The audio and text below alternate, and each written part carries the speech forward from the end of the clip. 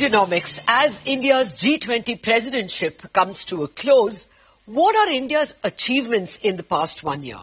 Is there a plan to make the multilateral development banks work better for low-income countries in climate change? And what is the state of the global economy with the Fed continuing to tighten? How bad is the China slowdown? For all these very critical questions, I have with me one most appropriate to answer them, Dr. Krishnamurthy Subramanian, India's former Chief Economic Advisor and now Executive Director representing India on the IMF board. Dr. Subramanian, thank you very much indeed for joining us in our studio. My pleasure, Lata. Thank you. Well, let me start with, this G20 and the World Leaders Summit. What is the signal achievement? I would rank at least 2 or 3 very key achievements. Let me start with the global debt restructuring roundtable. If we look at the global economy, debt distress is a very key issue. The common framework that had existed within the G20 had some issues with it, especially the fact that it was not applicable to some of the middle-income countries like Sri Lanka, for instance. Secondly, over the last decade and especially post-COVID, many creditors that are outside the Paris Club have become dominant. And these countries are ones where the decision-making process, especially with respect to debt restructuring, has been slow because it tends to be centralized, it tends to be sometimes opaque as well. And as you would appreciate, Lata, in any situation of debt restructuring, time is of essence. And I think in this particular case, the global debt restructuring roundtable, I think will be a telling contribution that India will make by expanding it to countries that are beyond the, the common framework, and also bringing in processes that will actually ensure that decision making will be fast. That I think I would rank as the most important contribution. Second, and I think this is something the contribution of which will be there over time, is demonstrating and taking the leadership, in technology being for the, for common good, but across the board. And I think what better country than India to demonstrate this? Just recently, we saw, over 500 million accounts being created, Jan Dhan bank, accounts. So this initiative for financial inclusion, and I think India having already done it, will be taking the leadership, the Global Forum for Financial Inclusion. Relatedly, also the public digital infrastructure, and I think especially the way in which we handled COVID, the demand side push that we gave was very well targeted because we relied on this public digital infrastructure. So showing that public digital infrastructure can be used in times of crisis, but also in good times to enable productivity, improvements. I think that will be a second contribution in general, showing technology for the broader good. Also, at the same time, in terms of an idea, this idea of life, which is lifestyle for environment, I think the impact of this will be seen over time because this has been part of India's ethos, where not only do we talk about economic growth, but we also talk about economic growth in a sustainable manner. And the idea of life is therefore, I think, exemplification of that ethos. So altogether, if we put, I think it'll be a telling contribution, which will be consistent with the kind of stature that India now brings in the global equality. Oh, absolutely. I think the last point you make is well taken. Indian ethos always appreciates man as part of nature and not man over nature. Correct. The jivo jivasya bhojanam kind of place that the human species has. Okay, let me come to, you touched upon the debt restructuring, and obviously China is a big factor in that. But China itself is bedeviled with this debt deflation loop. Yeah. You in your perch at the IMF, you will be better able to educate us. How serious is that problem? Do you see a prolonged Chinese slowdown? I actually fear that, Lata, because some of the problems that the Chinese economy now is facing is structural. And I think it's a twofold problem. First is the demographics. If you rewind back to the 1980s, China was basically looking at a demographic dividend. Huge increase in the working population. But over the next 2 decades, that working population is going to decline by about 300 million. 300 million. That's a very, very large number. Of the population. Yes. And, that will, of course, then lead to loss of competitiveness because, the economic model that China has pursued is one of, utilizing the large population as a big strength. But wages will go up because, supply of, workforce will decline. But at the same time, one of the things that China has been trying to do after the global financial crisis, which is to enhance domestic consumption, the decline in this, working population will also not help. But there's a bigger problem that I think is something that they have to contend with, and this is something that, India went through but has, emerged very successfully, which is the financial sector. Yes. Now, if you look at China, China's growth happened through investment. At its peak, for instance, they were touching investment as a proportion of GDP close to 50%, 48% to be precise. But some of that has led to a lot of bad investment as well. And as we've seen in India itself, when you actually do not clean up the balance sheets very quickly, that leads to evergreening of loans, that leads to zombie lending. And as I've always maintained, with you and elsewhere, whenever problems start from the financial sector, the overhang of that is very, very long.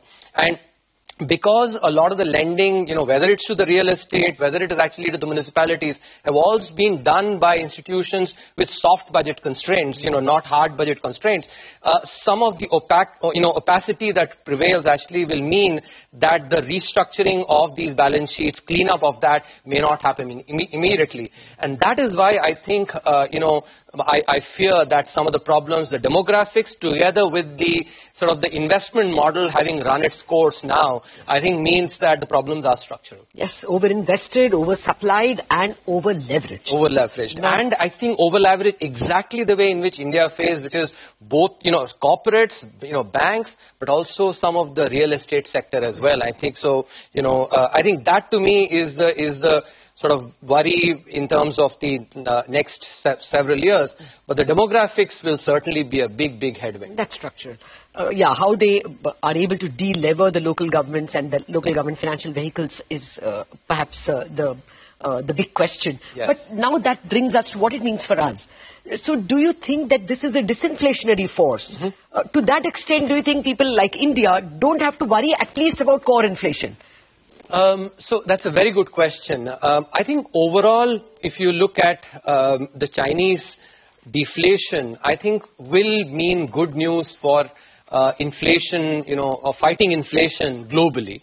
Because if you look at, many of the advanced economies, whether it's the United States or Europe, a lot of their, imports and especially some of the consumption comes from China. And to that extent, actually, the deflation in China will help in easing some of these inflationary pressures. I think for India as well, it'll help.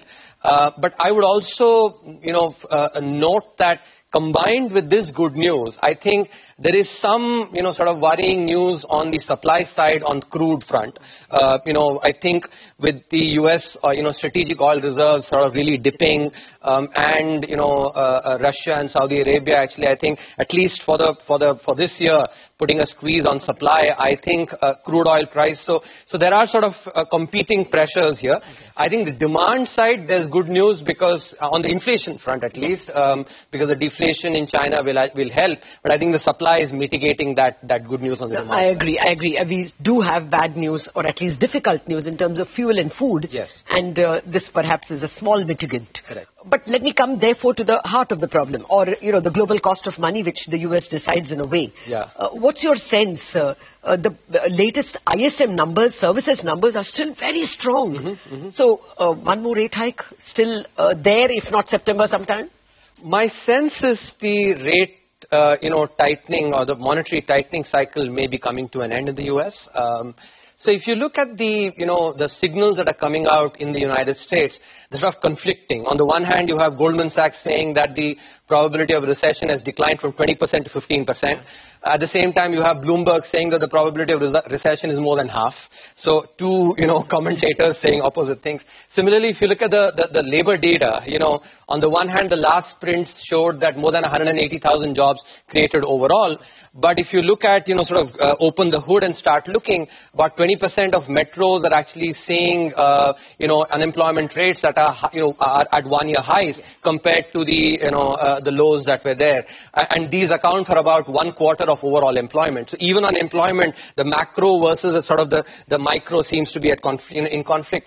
But I think the other key fact that I would look at is the fact that M2, which is basically what the US uses to measure broad money, has declined for the first time in 70 years. I think that is something which I would actually, combining it with, the book that we have, Money as Zero Sum Game, if you bring some of those ideas in, I think it's good news on the inflation front because actually there'll be less money chasing goods. But at the same time, the decline in the broad money, a large part of that is coming from bank lending, not increasing. And that is something which actually we'll have to wait and watch, because it could actually mean, if bank lending is declining, that may be that some corporates may not be able to continue the refinancing their loans. To what extent that leads to, possible distress in the corporate side, that is something that will have to be one has to wait and watch. At the same time, even on the banking sector, the discount window that the Fed had brought in March after some of the, bank problems that they saw, those, we'll have to wait because it was a 1-year window. And come March of 2024, my sense is it'll have to be actually, the can will have to be sort of kicked down the road for 1 more year at least, because rates have not declined as much as they would have wanted for some of the book losses actually to be sort of, retrieved. So I think I would say cautiously sort of optimistic on the US side. Europe, though, if you look at, so on the one hand, if you look at inflation, 3.2% was the latest print in the US, 5.3% in Europe. Growth second quarter, 2.1% in the US, only 0.6% in Europe. So I think Europe is a tighter spot. And as I was saying with China, I think Europe also has structural problems. So growth may continue to be anemic there. So overall, I think global economy is facing headwinds. That's my sense. But I think India, is in a good spot. Oh, yes, it is. And we will have to get much more out of you from what you make of the Indian situation in a minute after a break.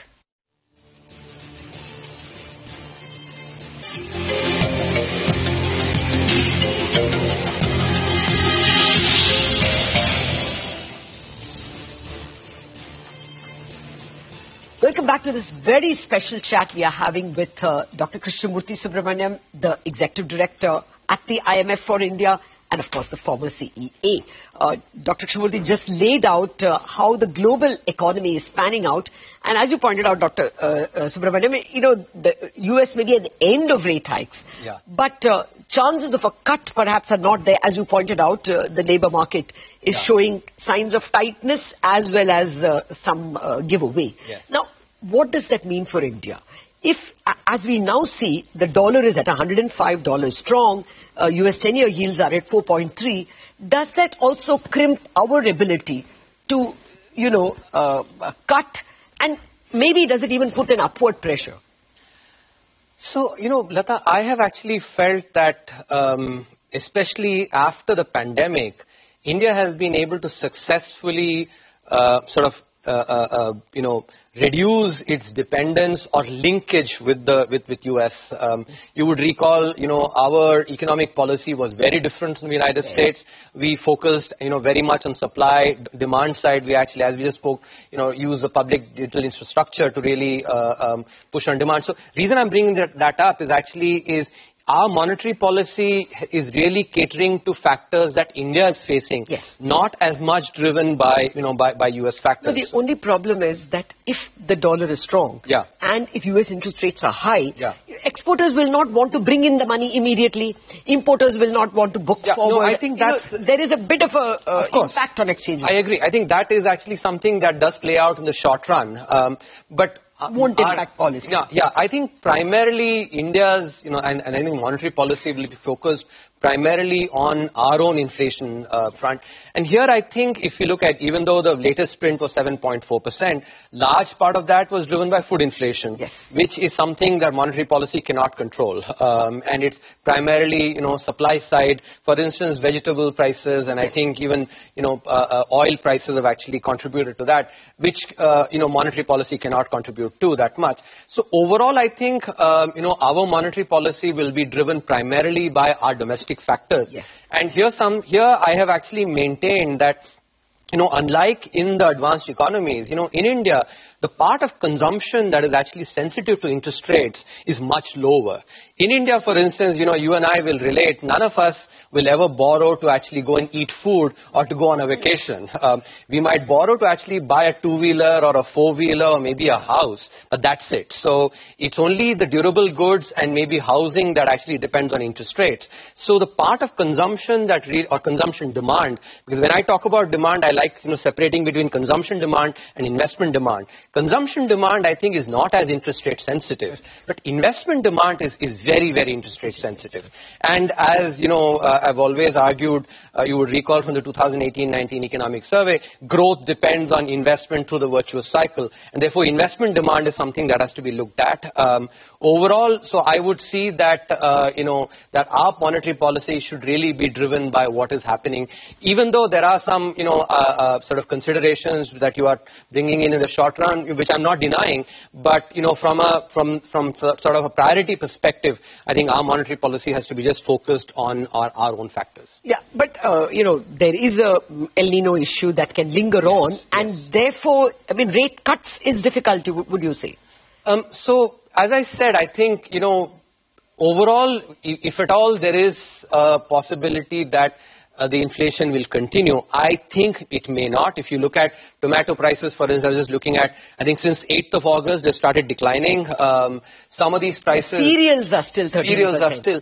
The one nuance that I will introduce with cereals, though, is especially the bottom of the pyramid is not impacted by cereals because they actually get free food from the PDS. So I think cereals will not have as much of an impact on the budget of the poor. And as we know, inflation is actually a bigger tax on the poor.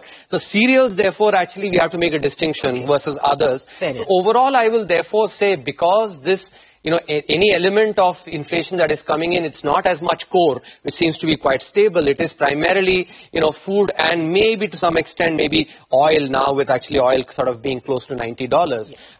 And those are not things that monetary policy can do much about. So I would suggest that, we basically continue focusing on giving as much momentum to growth as possible, while of course making sure that inflation does not go too much, off the head. But what's your estimate of growth itself? Both the budget and the RBI have a forecast of 6.5%. Yeah. But then there is this inflationary tax on whatever little bit of consumption. And there is crude. So you think 6.5 now becomes a bit aspirational? My sense is, yes, if you look at the first quarter numbers, 7.8%, which is very much in the ballpark of expectation. So I should think that 6.5 should be achievable. And, despite some of the global factors that are there, I think we have to keep watching what is happening on the agriculture side. If you look at the latest quarter numbers, growth in agriculture has not been as good this particular quarter. So I think that's something which we have to, but if you look at some of the, private investment that is coming in, I was just looking at the latest monthly economic report that the Ministry of Finance put out. Private investment, I think that is coming in is at a 14-year high. Those are all good things, I think, which will really help. And of course, what was started in 2021 budget, the infrastructure spending is continuing. So overall, I think 6.5% is something we should be able to achieve. Okay. No, the worry also is that as we get close to elections, the capex, the government may have other uses for money, and also because we're heading towards higher inflation. So will there be more revenue expenditure? And will also private capex hesitate? Like, just let this uncertainty get out.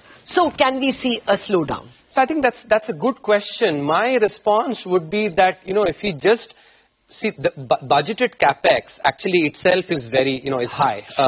And once it's been budgeted, it is essentially for the line ministries to spend that budgeted amounts. And that is something, from my experience in North Block, is essentially monitored by the cabinet secretary, for instance. So my sense is that I think the budgeted capex is something will not be taken away. Yeah, will not be taken away for sure. So line ministries have to go and basically spend that. So I don't foresee necessarily, a decline in capex. At the same time, one of the key aspects in the budget was also, incentives to states to spend through the, sort of these loans. And I think that also will hold, because many of the states are, except for I think 2 or 3 which are going into elections, others don't have to cut back on that. So my sense is capex should not get impacted that much. Now, when it comes to inflation, if anything, additional revenue expenditure will only sort of, spur inflation. So that is not a good reason to increase revenue expenditure. So if anything, I would say that revenue expenditure should be maintained as it is, so that inflation does not become a worry. So overall, I think I don't see any reason for us to be pessimistic, on capex. Okay. Well, now let me come to the larger story. Since you're in the IMF and you're seeing comparative rates of growth, does it look like we are going to be at the 6.5%, 7%, or even a better handle? Because this is our demographic dividend decade. So do you think even 7 will look pale and we'll do better?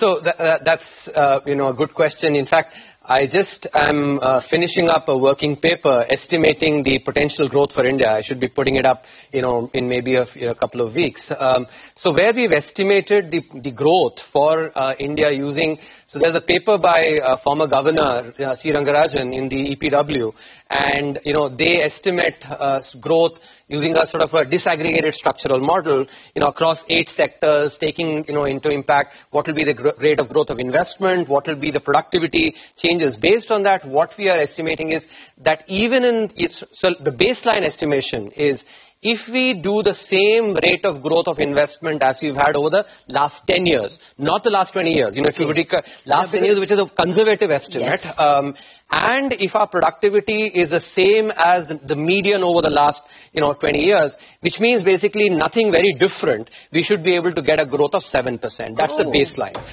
Now, the pessimistic scenario is where if we actually have, because of global factors and other external factors, let's say investment rate, growth of rate of investment is at the 40th percentile, not the median, and productivity also happens to be at the 40th percentile, then we should be able to get 6% growth.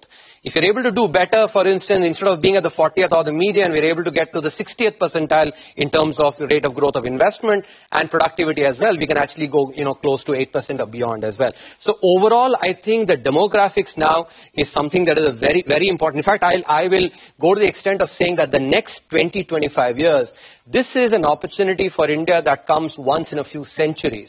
Because, we have the opportunity to actually grow and become possibly one of the top 2 economies.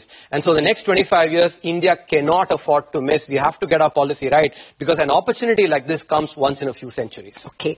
I would lean towards 8, because I think we have the demographic dividend and we have a digital dividend as well. Absolutely. You said it. Because, I think that is where really, as we spoke about earlier as well, not only can we improve productivity significantly from the digital dividend, but also the infrastructure that we've created that will also enhance productivity. But we can do this in an inclusive manner. And I think that is something which is very important, because when we think about reforms for growth, etc., in earlier times, though, because growth may not have been seen to be inclusive, there may have been headwinds coming from that. But now the technology and the digital public infrastructure can generate inclusive growth and therefore buy-in for reforms on growth as well. So I think that's good news. Again, I'll reiterate, the next 25 years are really critical for India. Once in a opportunity, once in a few centuries opportunity for us to really spear ahead. So the key headline for me from what you have said is that the next 25 years are critical, but I think the bigger headline for me is that we should do at 8%. And I think I have you on my side, or I'm on your side. Well, on that optimistic note, we wrap up this very interesting chat with the former CEA, Dr. Subramanian, now IMF ED. Thank you very much, Mr. Subramanian, for dropping in. My pleasure, sir.